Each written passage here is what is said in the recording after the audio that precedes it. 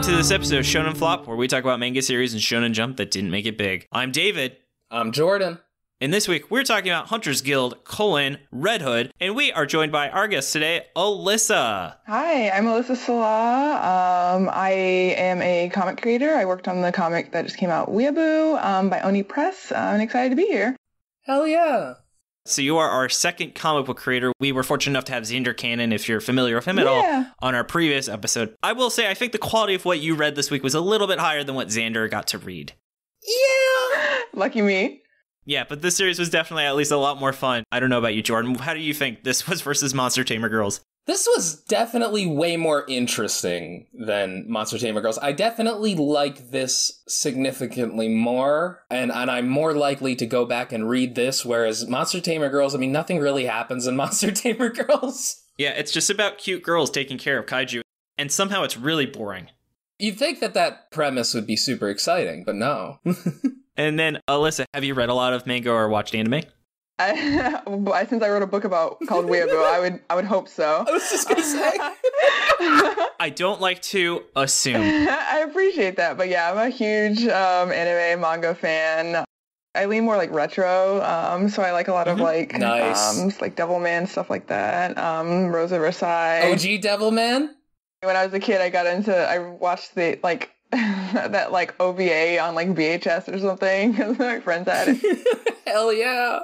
If it's like a new show coming out, I like wait for people to say if it's good or not, and then I'll watch it.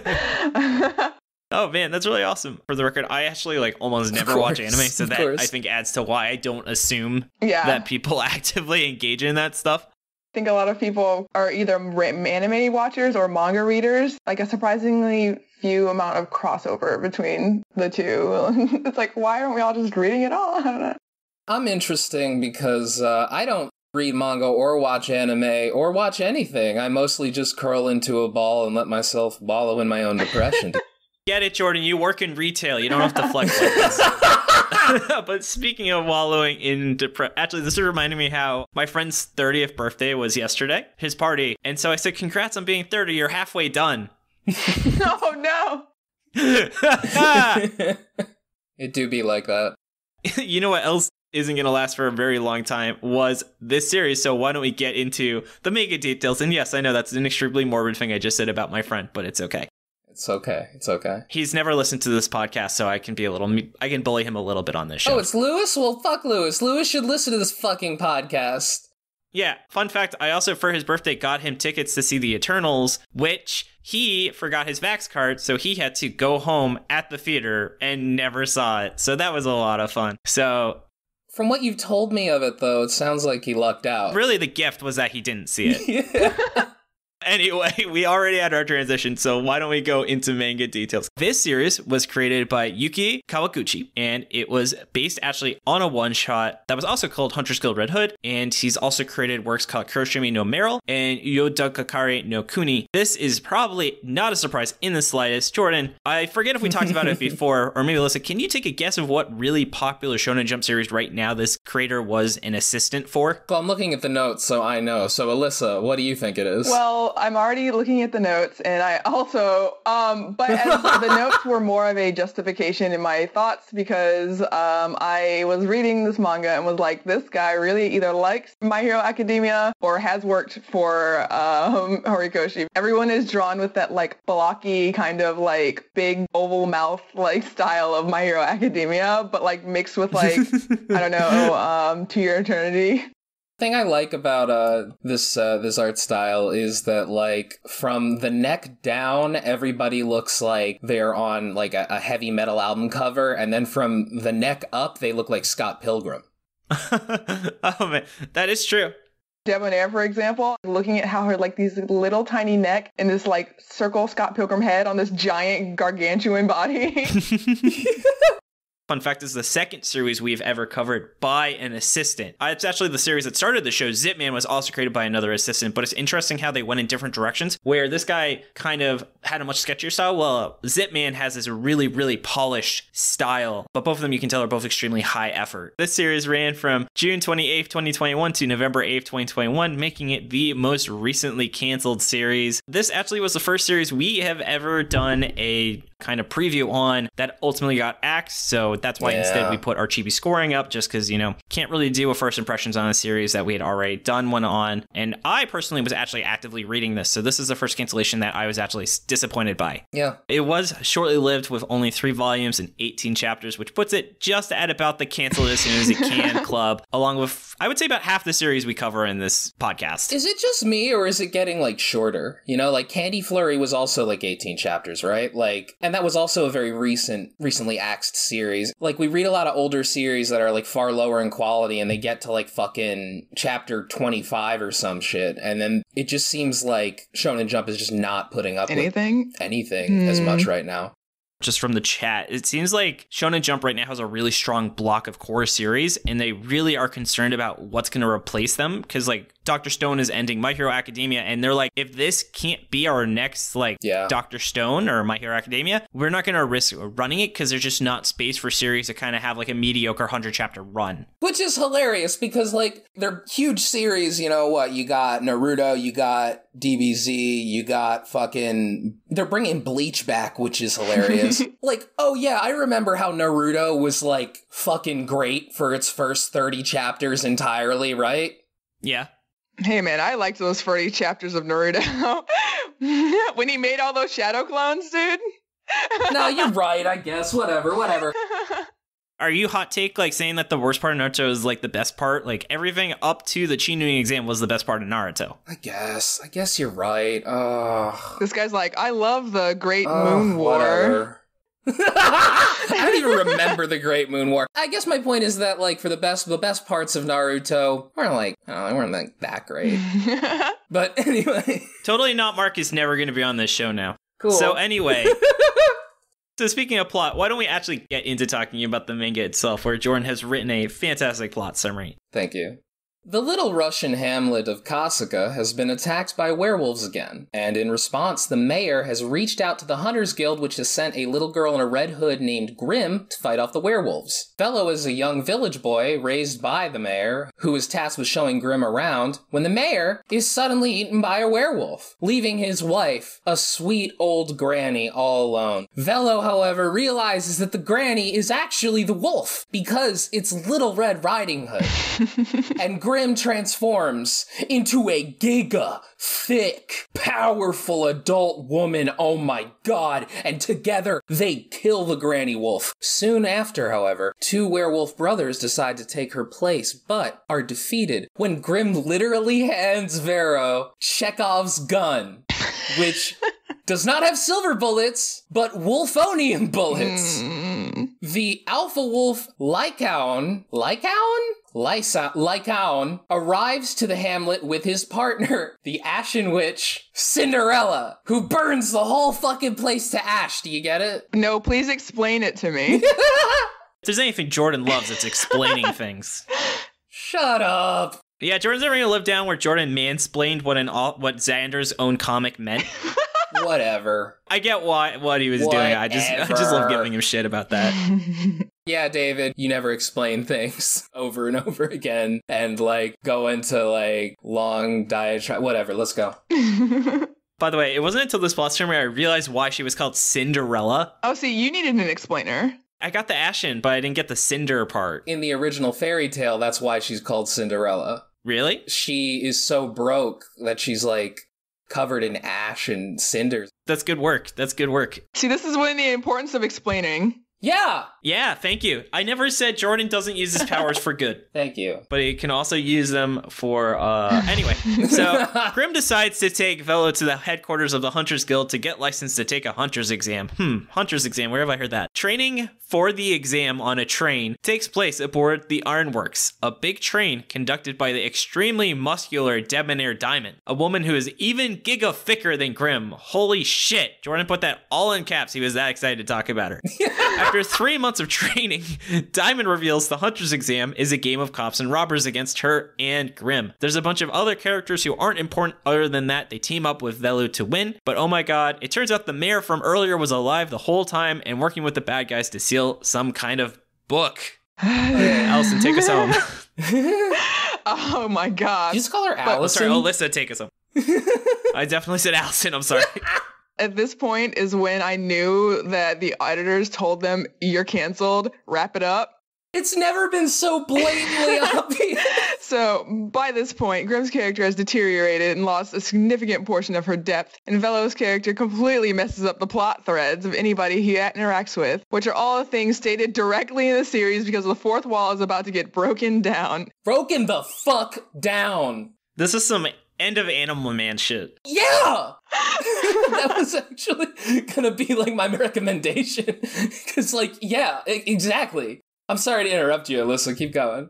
Please continue. Let me not have to think about this.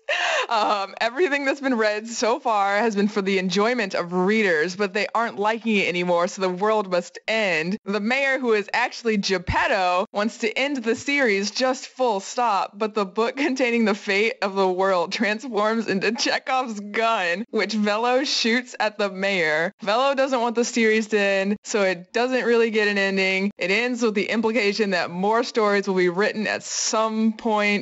What a judo throw. Narrator, they were not. I loved it. Oh my god. Like, this is some stealth symphony shit, David. Yeah, so if you want to see the absolute most insane ending, this is very strong competition. Yeah. We'll have to argue that at some point, Jordan, when we have time. I'm sure some listener is going to ask, what had the crazier ending this? So we'll save it for a Chibi episode questionnaire. It's really hard to top the ending of Stealth Symphony where you discover that the main character was an unreliable narrator and everybody winds up in real-life Japan. But this comes pretty fucking close. Yeah, it really does. I feel like what they were trying to do was just like, all right, I have all these ideas for this Red Hood series that I'm doing. It's going to be great. It's going to take off. Everyone's going to love it. And then they were like, no, we're canceling you. They were like, well, I've got all these ideas. Let me just cram them all into the span of 3 chapters so everyone knows how good this would have been if it had the full amount of time to tackle these crazy fourth wall breaking ideas. Oh my god, there's like so much that I have to say about this. It's fucking insane. I'm just waiting for like... We're doing a great job of not derailing the plot section. I know, yeah. So let's try and be good and actually talk about it in an appropriate section. So speaking, though, of good boys, Jordan, why don't you tell us about the main character? The main character is Velo, or Velo. We've been calling him Velo. He's a boy, and turns out that I guess he's Pinocchio. Yep. I guess he is, because his father figure who created him, who literally created him, is Geppetto. They point out a lot how it's like, oh, well, his whole thing is that he seems to make characters worse. Because, like, by hanging out with Grimm, and they say it in the series, like, directly in the fucking series, because of her time with Velo, she has lost the depth of her character. It's amazing. I've never seen that before. Holy shit. Oh, God, yeah. Pretty much just kind of created in the equivalent of a lab just to be like, to make the plot work around him. He was created in a lab to be the perfect Shonen Jump protagonist. And they did it wrong, I guess. Oh my god, this series is almost like a satire of manga at some points. Yeah, and we've read a lot of bad satire, and this did a better job than some of those. Yeah. It's trying its heart out to varying levels of success. Yeah, I'll go next, because I'll give you the honor of talking about Debonair. So Grimm, she looks like a little girl, but turns into a really thick woman. I forgot that the first ever panel of the series is her pouring water over herself. You're right. This series knew exactly what it was doing with this character. Absolutely did, yeah. Good job, too, if I must say. Mm-hmm. Like, yeah. Damn. Do you think this guy's just going to be like the... Was it Bokusan where the guy quit and just started drawing porn? Yes. I could see that future for him because he knows what people want. Yeah. I have something I want to request from his future that I will bring up later, but I have needs from him. I also have many needs from him. But you know who we need is Alyssa. I'm giving you the honor of talking. Let's talk a little bit more about Grimm because there's a little bit more to her character. What's there to say about her? That's the whole point. Is she has no characterization. Yeah, her character gets sucked out by Velo, so... Yeah, she gets the big suck. I guess that's true, yeah. She's a hunter, and she is Grimm of the 100 Cannons, and that just means that she can pull out a bunch of guns from hammer space. That's basically how she operates. And she has a magic tool that has 606 forms. Is it 600 or 616? Sorry, 616. Like the Marvel Universe. Like an area code. Might be close to me, actually. That's not too different from... You are... Oh, thanks for doxing me, David. On the podcast. Now everybody knows my area code. They're gonna find me. Sorry, I give you the area code that 3 million people live in. God. Said my full name on this episode and my area code. What's next? Just give him my fucking social security. Alright, so anyway, please tell us about Debonair Diamond. Debonair Diamond, who is hot, thick, muscle, and she's the whole package. I like Debonair because her whole shtick is that she's so hot that she actually literally becomes hot and turns into 6,000 degrees of temperature and can melt things, because the author knew exactly what he was doing when he created Debonair.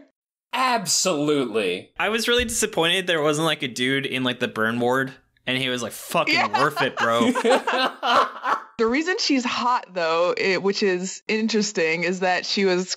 Temperature-wise. Yes, she's hot because, great taste.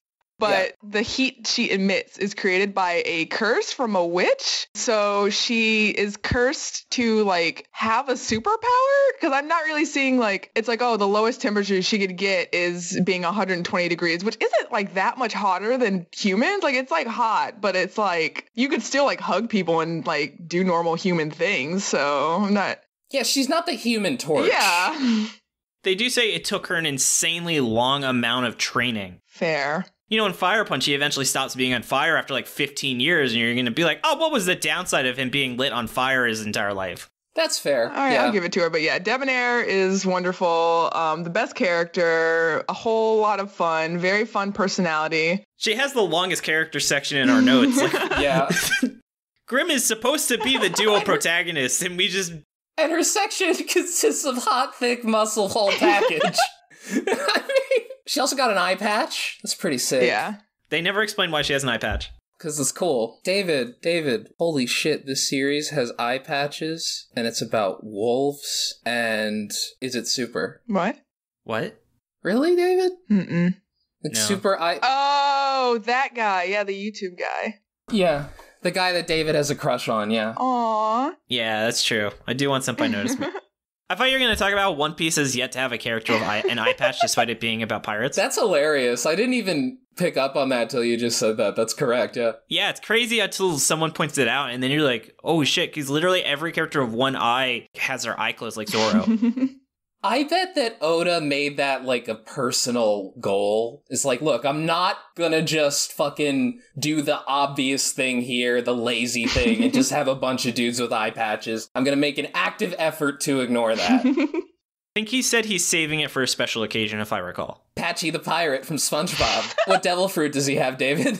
The next fruit where we're going to talk about the next character, so this recording doesn't last 2 hours. Yeah, so there's also just a fuck ton of side characters that show up because he's like, oh, I'm going to just introduce 15 characters with powers, and I think that's fine for chapter 12 for a reader to take it in. Where again, we complained about how Monster Tamer Girl had 6 main characters over 10 chapters and how that was excessive. You shouldn't be setting this shit up at this point. I would like to just read a story. Yeah. I'm getting, kneecapped at every end by the fact that I have to remember who this character that's appeared one time before means. But we'll talk about that more in the next section. I feel like there were some good highlights of those characters. If he just had more time. So I liked Slime Time, the guy who just uses, shrooms at people. He was cool. Love that guy. There was the thick, religious woman. Yeah. That was a character. And then there was the guy with the metal jaw. Oh, yeah, that guy. That guy's name was literally Bonkers. I hated Bonkers. I have a lot of thoughts towards Bonkers. Bonkers kind of sucks, yeah. Yeah, that's the How Did This Get Made representative, because they just always say Bonkers on that show. That's Jason Mantzoukas. Oh, Bonkers sucks. Well, let's talk about Bonkers then. I mean, cool design. I like his jaw stuff. At first, I'm like, oh, this guy's going to be fun. He's just a brick shithouse, dude, coming in to be just someone you kind of hate but kind of love just because he's just dumb and huge and punchy. But then there's this whole point in the middle of this super weird rushed too dense arc with the Hunters Guild where he just dropped a tragic backstory that homeless people tried to steal from his rich family. And so they burned the homeless homeless guy, and it's sad because no one liked his family after they burned the homeless guy. That was like the lowest point in the entire series. It was like, and then Bella's like crying. He comes up, he's like, "It's okay, Bunkers. You could be a hunter. You don't have to not be a hunter because you were rich once and poor people tried to take from you." It was so terrible. Well, but that's not why he doesn't want to be a hunter, which is insane. He doesn't want to be a hunter because by taking the hunter exam and failing it at the last minute every single year, he gets free room and board on the fucking train. Jesus. Which is pretty great. I gotta admit, I did kind of like that. 500 IQ move by that guy. Smartest dude in the series. Yeah. Why don't we wrap things up with this section just so we can start diving into other things with talking about the big bad. So Jordan, do you want to tell us about Mr. Mayor? As they actually do call him Mr. Mayor several times in the series. Yeah, his name is Mayor Heck Horlock, aka literally Ludwig Geppetto from fucking Pinocchio. Yep. He is the big bad of the series, but I also feel like he's the author. Yep. He looks at the fucking camera, he looks at me and says, "Okay, it's time to end the series." He's like, "Honestly, man, I just want to end the fucking series. We don't need like a happy or tragic ending. Let's just kind of end it right now." It was so good. I was like, yes, this is the author, let's go. I loved whenever there was a moment where I'm like, oh, this is just the author talking to me right now. Okay, cool. The series starts by saying, like, a long time ago there were dragons and stuff, but then we killed them all. And then there's a moment where the mayor basically turns to Velo and was like, "Hey, you ever hear how there were, like, dragons and shit here? Well, that's something I wrote 500 years ago. That's me, baby. That's why you think that." I mean, at first I really liked the mayor. Ideal politician. So he's just some guy. He sold all his sheeps and stuff so that his town could buy a hunter so that the people stopped being eaten by werewolves. How a leader of a city should be. I had absolute respect of this unit of a man. And he is a unit. I do want to point out one thing is, who bought his house? Because they then have to buy a house that's in a village that's actively being killed by werewolves. Oh no, it's the universe that Ben Shapiro thinks we live in. I was gonna just say the Ben Shapiro, but alright. Quick summary is Ben Shapiro said, "Why are you worried about rising water levels destroying your house? Just sell it to someone." Why are you worried about werewolves? Just sell your house and... Legally, werewolves cannot eat you if you do not consent. Just say no. Yeah. Really, you think about it, it's your fault if you get eaten. So, Jordan, though, speaking of things that are failures, but much unlike yourself, what are some things that stood out to you as failures in the series? I think that was a compliment anyway. Was supposed to be, but honestly, I'm not really sure if it was. We'll consult the tapes later.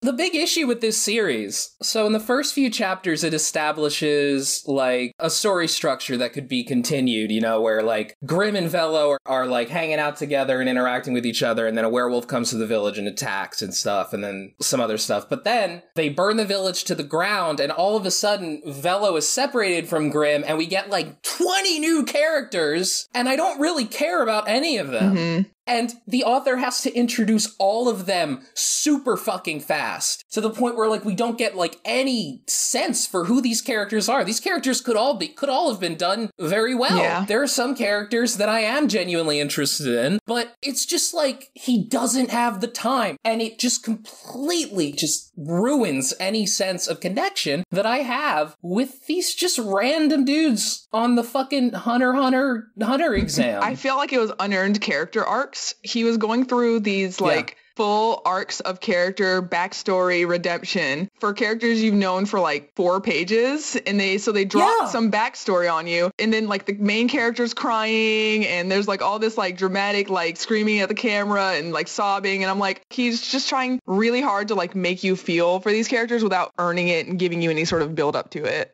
Don't even give background on probably the character I most would have wanted to know the background on is Debonair. Yeah. Oh, I don't know how many chapters this arc lasts, but it's like the longest arc in the series, and it really shouldn't be. It's like anywhere from like 7 to 10 chapters, and like a significant portion of that is just them hashing out this dumbass plan that doesn't make sense, and I don't give a fuck about this cops and robbers game at all. Just like, oh my god, can we move on to the next thing? Why is this still happening? Who could care about this? But the other thing I noticed that this author does, which was a real problem, is that he will have something happen, then have a flashback explaining why it was cool that happened and why we should care. He also does really poor flashbacks where he just he shows a page, like a full page of what happened like a few pages ago or like a conversation ago, and just kind of slaps it behind a character, and you can't tell what's going on back there. It's so weird. I remember in like the 4th chapter, they show him like on the fucking carriage, and they have a flashback to her explaining why they got on the carriage and just showing them get on the carriage. Why was that a flashback? Oh my god. A lot of this order of operations and shit is a real problem in this series. Mm-hmm.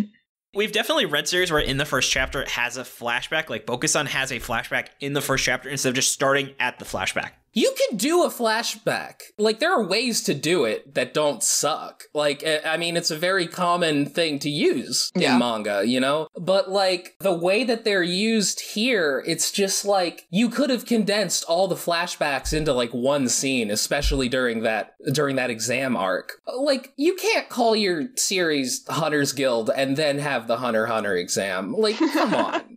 Are you fucking kidding me? But also, what Hunter x Hunter does that this series fucks up so bad is Hunter x Hunter will have long periods of characters plotting out a strategy, and then you see the strategy take place. Now, this author didn't have the time to do that, which is why he shouldn't have done it. See, what this author to me feels like is that they're a creator who consumes a lot of shonen manga, like shonen media, rather than kind of like, I don't know, taking from experiences they have or like other kind of sources of like storytelling. And so you're getting a lot of these just like trope after trope or like arc after arc that it's like just pulling from a lot of different other kinds of like you said, like the Hunter arc. Definitely just feels like he's just like cramming in what he thinks shonen should have and do.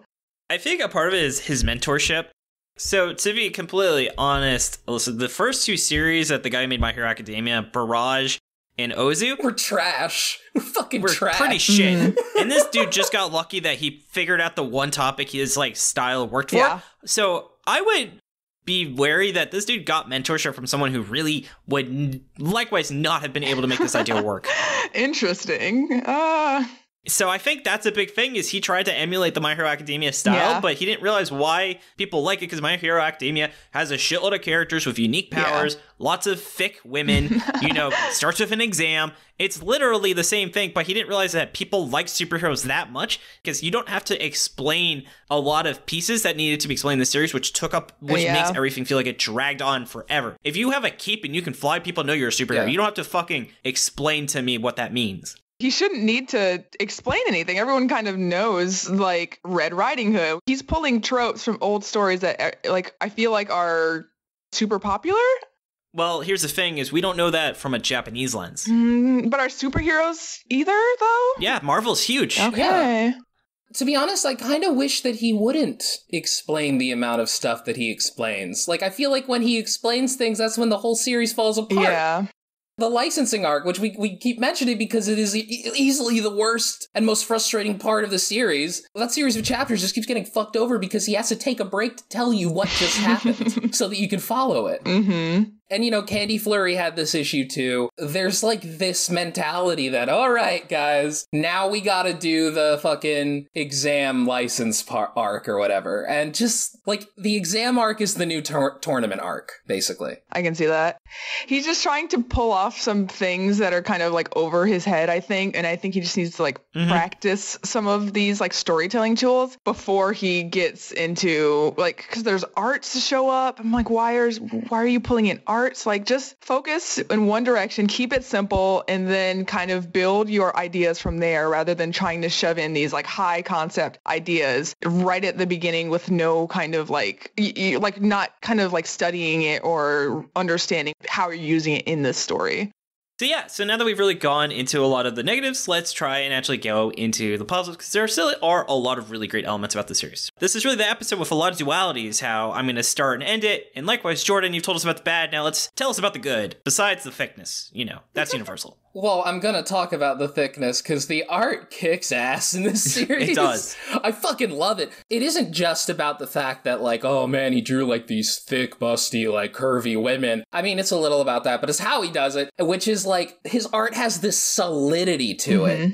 Really, when I see that, it, like, separates, like, okay, this is, like, a manga artist, and, oh, this guy's just an artist. The way in which these bodies are, like, constructed and shaded, it really just gives you a sense of, no, there is muscle and there is, like, bone underneath the skin of these people, and it's really well done. Yeah. He's also very good at, like, dynamic shots, too. There's, like, some really cool moments where, like the one off the top of my head is when Velo, like, cuts open the granny wolf with, like, the axe. I thought that looked really cool. Yeah, the art was fantastic. There's a lot of really great uses of scale. Yeah. Like, there's that moment with, like, the giant tree guy that they're in the, like, crab cart. Oh, yeah. There's a lot of potential for really cool, like, world building and, like, having these kind of, like, moments of just, like, you can just, like, step back, see these, like, grand things that might exist in this, like, fantasy kind of, like, Tim Burton-y world. And I think I wish, he had focused on that a little bit more, because there's some, like, really gorgeous, like, shots in that, in those areas. God, yeah, this dude can fucking do a 2-page spread. Yeah. Like that explosion scene or the bell in the second chapter. Art is not the issue, which actually I think ironically comes to an issue where I think the big problem is this art is so high effort. I think he struggled to have the time to actually write the plot and think about the other elements. If this guy worked with a writer, I think that would be the ideal situation. The other thing about this series and, like, what it did well, I really liked those first few chapters. Those first 2 chapters really sets up the story as this kind of, like, fun romp of, like, themed on this Red Riding Hood story, where you've got these, like, the wolves that are, like, not these typical, like, werewolf creatures. They're a lot more, like, fun and whimsical. And I really think that there's a lot of potential for camp. He really, like, had something with those first 2 chapters, and just, like, keeping the scope of this, like, story a little bit smaller, just focusing on, like, a couple characters and, like, kind of giving Grimm more for us to chew on, because Grimm is she's a fun character. Like, I want her to have personality and, like, something going for her, because that's such, like, a fun reveal where she just turns, like, super, like, rip torn muscle guns and is it's so good. Okay, yes, the women are like drawn really hot, but they're also strong as fuck. Like, Debonair will fuck you up, Grimm will fuck you up. And it is kind of refreshing for the normal kind of sexiness you get in Shonen Jump. Yeah. It's like Mikasa, where, if I'm saying that from Attack on Titan, where she actually looks like someone who is a professional soldier. Yeah, but Grimm is way thicker than Mikasa. Mikasa is more of a gymnast, where you couldn't have a build like Debonair with the kind, like, that would be very detrimental. That's to true. Yeah. Well, you couldn't and still make it hot for Shonen Jump readers. Now we know what Jordan's into. That's good to know. No, I'm just saying what Shonen Jump readers are into. I also think that the werewolves themselves, like, it's interesting how it was this kind of eldritch body horror element. Oh yeah, I love that, yeah.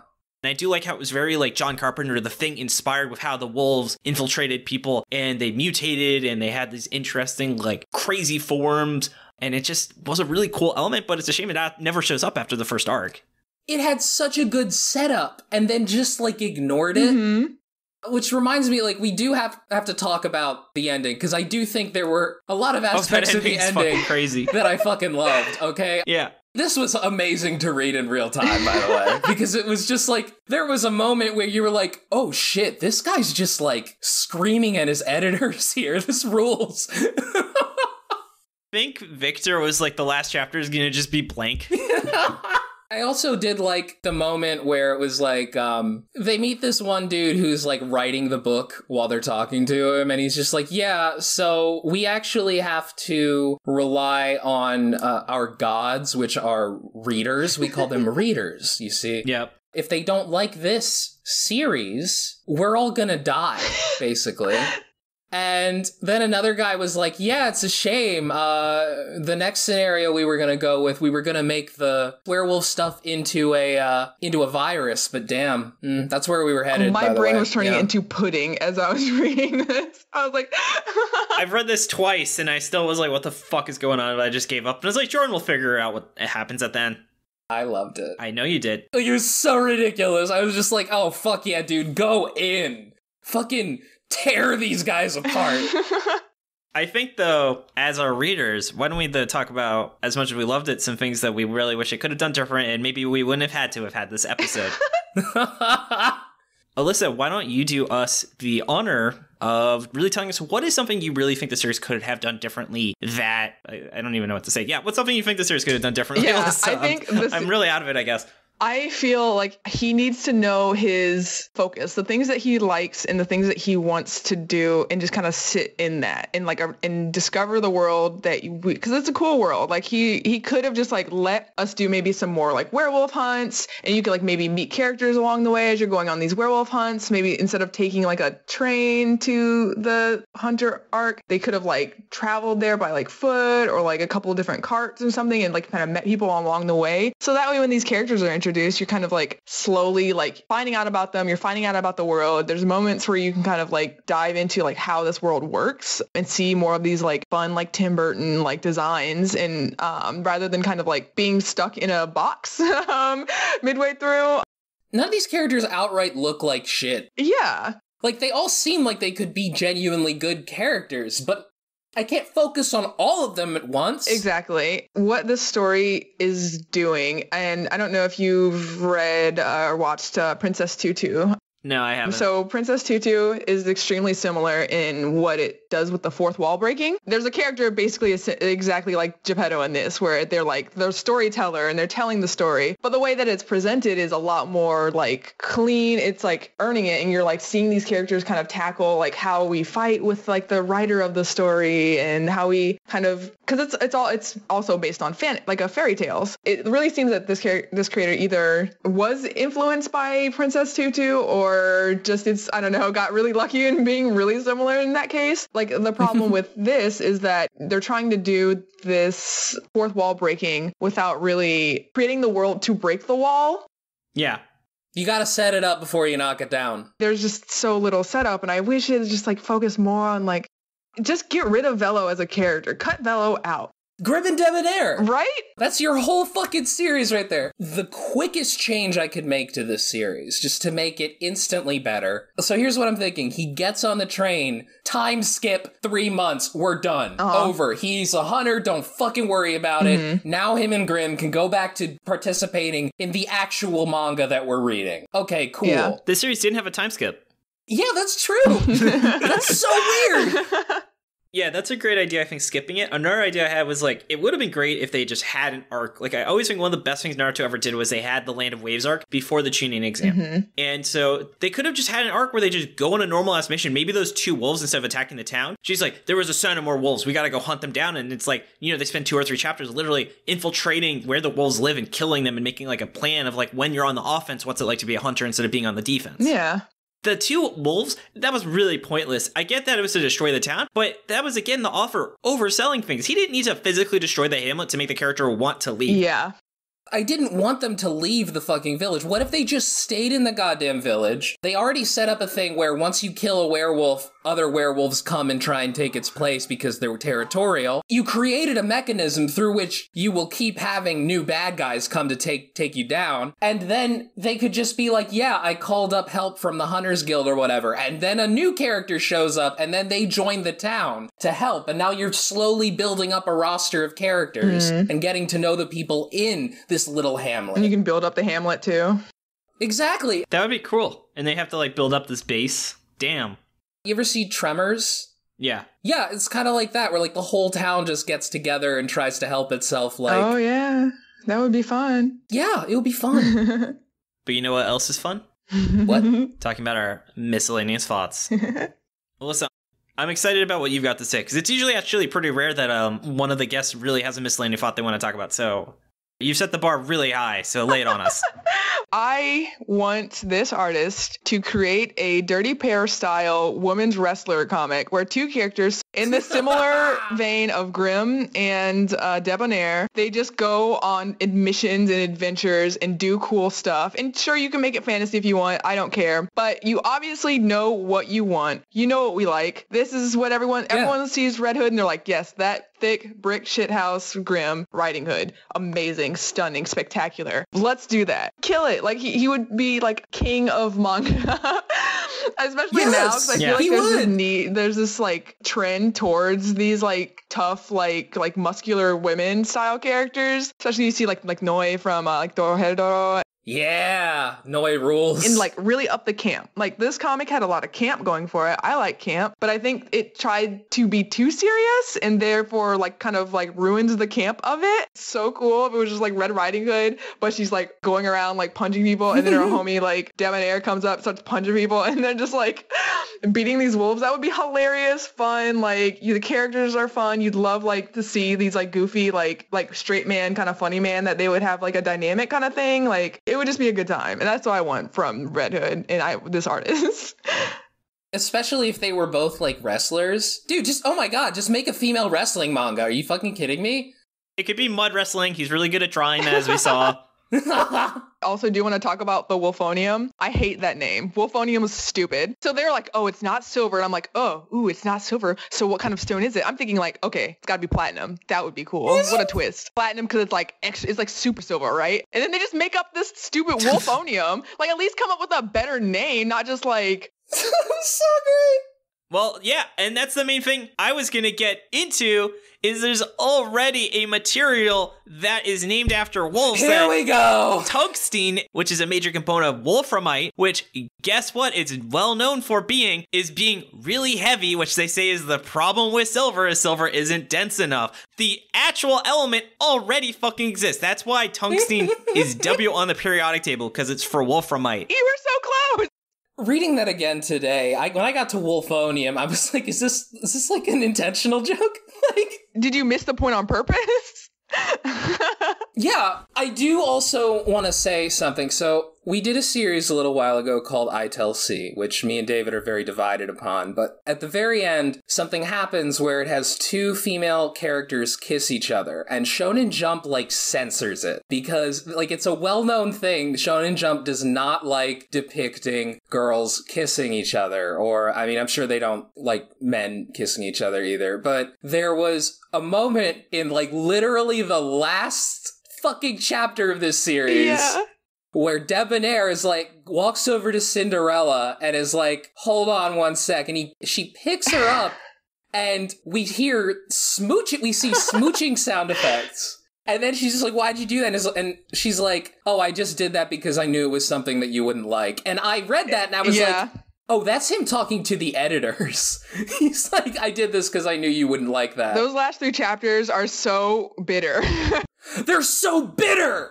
I love it! As far as I remember, they give you 3 chapters to end your story when they say you're canceled. And so that was the point when he was like, okay, fuck you guys. Like, this is what I wanted to do. I'm just going to put it all in here. Also, I'm going to talk about, like, narrative, and it's just me talking to you, the reader, and also just doing a bunch of shit for, like, shonen, like, talking about, like, shonen and narrative and all this stuff. So it's like, I think he's aware of some of these tropes and things that he is trying to and working with. Like, maybe this is a problem where this author had, like, a really bad editor who was, like, making him do a bunch of stuff that like wasn't fun, like wasn't what he wanted to do. What if like the reason why there's so many exam arcs is because the editors keep pushing them to make exam arcs? But it is a very low-hanging fruit. I mean, the way this bitterness feels, I would not be surprised at all if, like, a lot of the choices about Red Hood that made Red Hood not work were from editorial or Shonen Jump politics, because it does seem like, you know, there's so much inspiration in this artist, and, like, this artist wants to do a lot of unique things, but they're trying to, like, there's a lot of these weird, like, super shonen-y things that show up that are kind of in dissonance with what he was already doing or what made it unique. So I can totally see, like, a lot of the choices and a lot of the things that he writes as being like you're a puppet for the like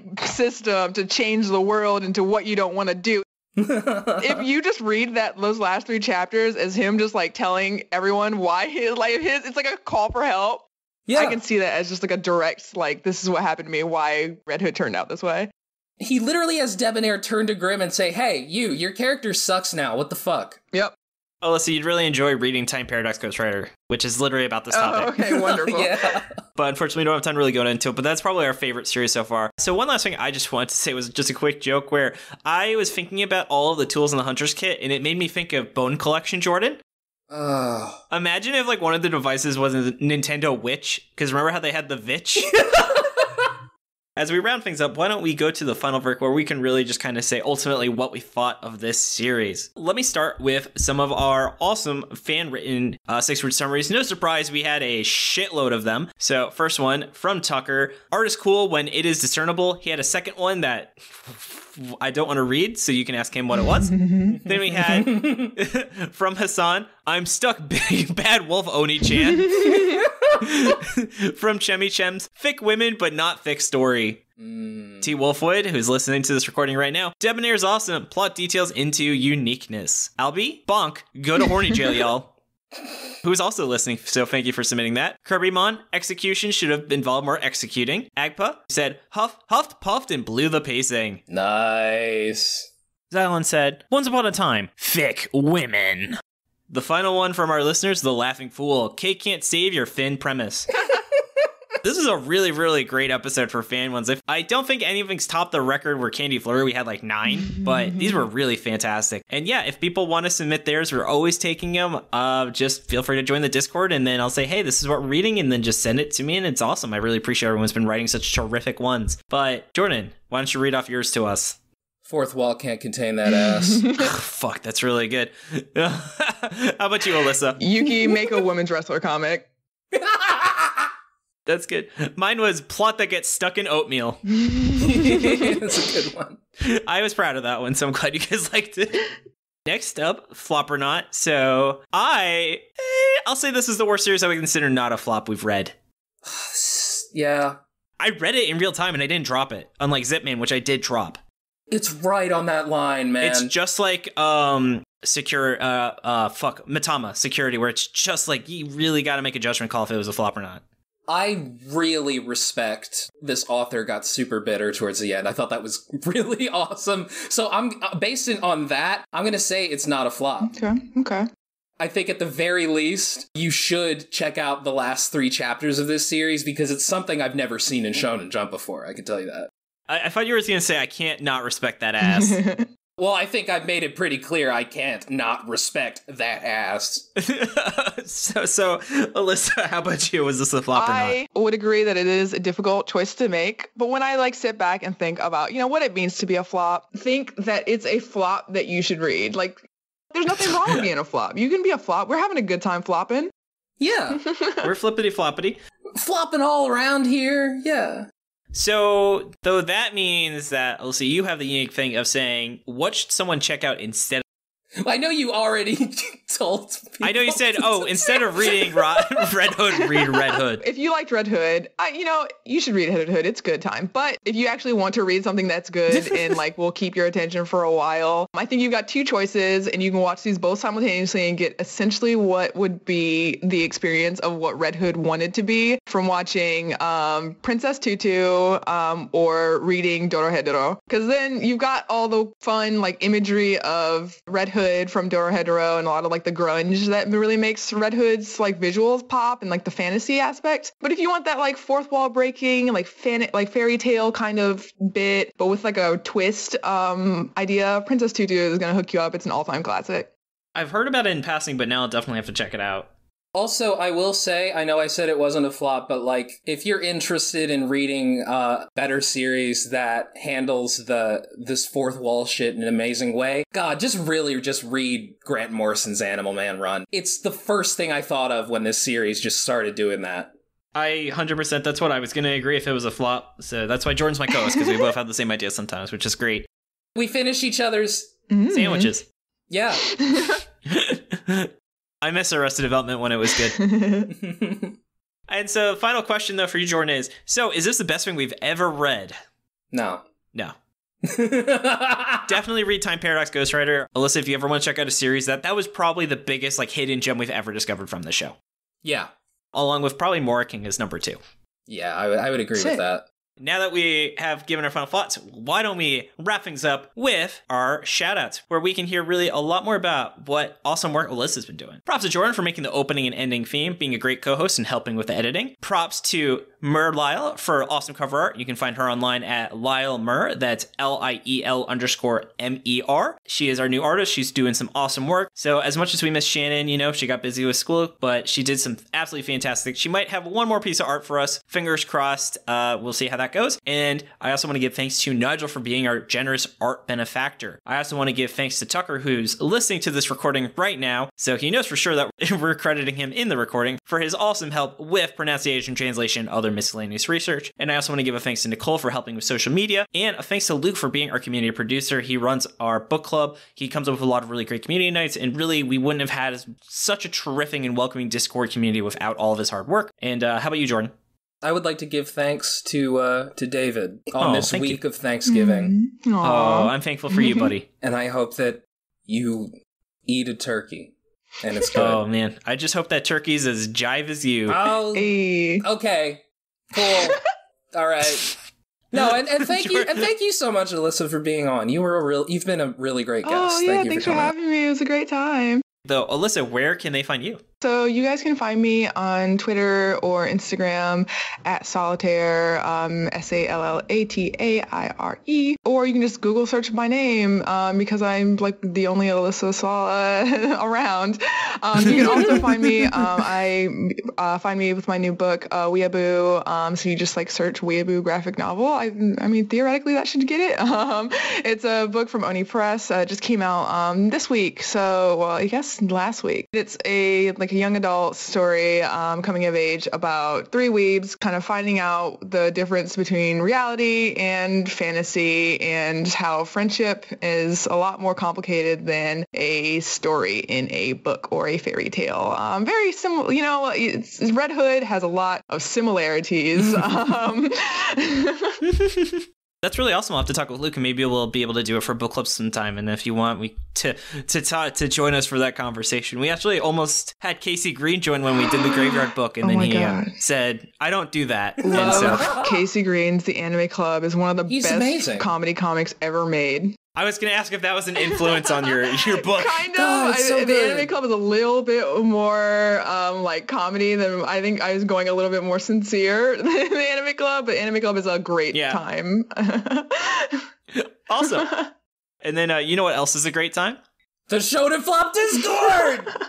Yeah, come hang out with us and talk about anime, games, or whatever else is on your mind. As we talked about, we got book club and regular movie nights. Our next one is Die Hard. I think it'll be coming out, this episode come out like 2 days before that, so be sure to join us. We have monthly polls. I'm really excited for January, where I keep talking about we're going to watch Dread 3D, and I think it's finally going to happen. That's right, listener. We are cliche enough to fucking watch Die Hard during Christmas. Yes, it was Die Hard versus Gremlins for what Christmas movie we watched. And you can find a link to it in our show notes. I also want to say, if you've been enjoying the podcast and want to help us keep going, consider subscribing to our Patreon. We have a ton of awesome perks ranging from exclusive mini episodes, deleted scenes, and you can even help us pick what series we cover next. Find it at patreon.com/shonenflop. On that note, I'm going to give a shout out to Pterodactyl Ghost for being a Chainsaw Man patron, and T. Wolfwood, Marty, the BB King, BBB the, Gabe, Mark, Overrated Apples, Matt, and Albie for being King of the Forest.